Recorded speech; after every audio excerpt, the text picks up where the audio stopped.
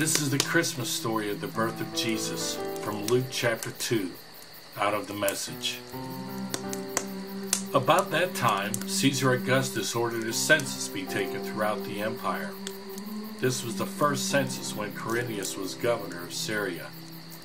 Everyone had to travel to his own ancestral hometown to be accounted for.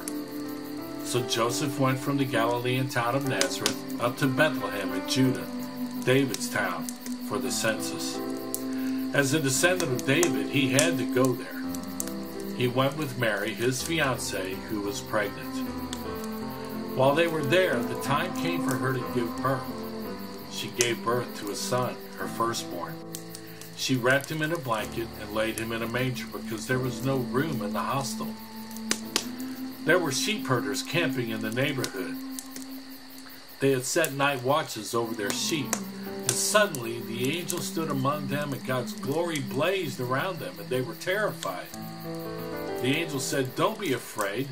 I'm here to announce a great and joyful event that is meant for everybody worldwide. A Savior has just been born in David's town, a Savior who is Messiah and Master. This is what you're to look for, a baby wrapped in a blanket and lying in a manger."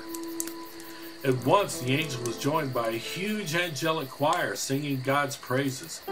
"Glory to God in the heavenly heights, peace to all men and women on earth who please him." As the angel choir withdrew into heaven, the sheep herders talked it over. "Let's get over to Bethlehem as fast as we can to see for ourselves what God has revealed to us." They left running and found Mary and Joseph and the baby lying in the manger. Seeing was believing. They told everyone they met what the angels had said about this child. All who heard the sheep herders were impressed. Mary kept all these things to herself, holding them dear and deep within herself. The sheep herders returned and let loose, glorifying and praising God for everything that they had heard and seen. It turned out exactly the way they had been told. When the 8th day arrived, the day of circumcision, the child was named Jesus, the name given by the angel before he was conceived.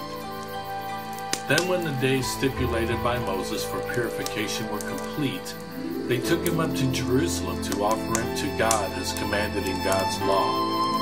Every male who opens the womb shall be a holy offering to God, and also to sacrifice the pair of doves or the 2 young pigeons prescribed in God's law.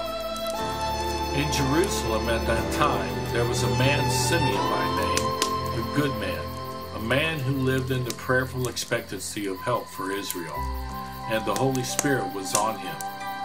The Holy Spirit had shown him that he would see the Messiah of God before he died. Led by the Spirit, he entered the temple. As the parents of the child Jesus brought him in to carry out the rituals of the law, Simeon took him into his arms and blessed God. "God, you cannot release your servant. Release me in peace as you promised. With my own eyes I've seen your salvation. It's now out in the open for everyone to see, a God revealing light to the non-Jewish nations, and of glory